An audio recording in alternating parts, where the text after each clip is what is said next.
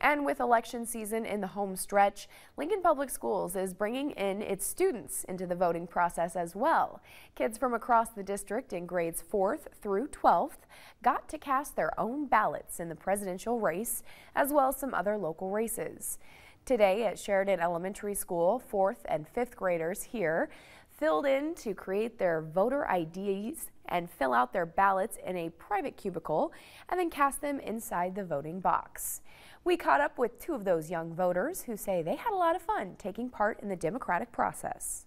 It feels like actually realistic instead of just like hearing hearing adults talk about it, like actually doing it and actually like feeling like excited about it.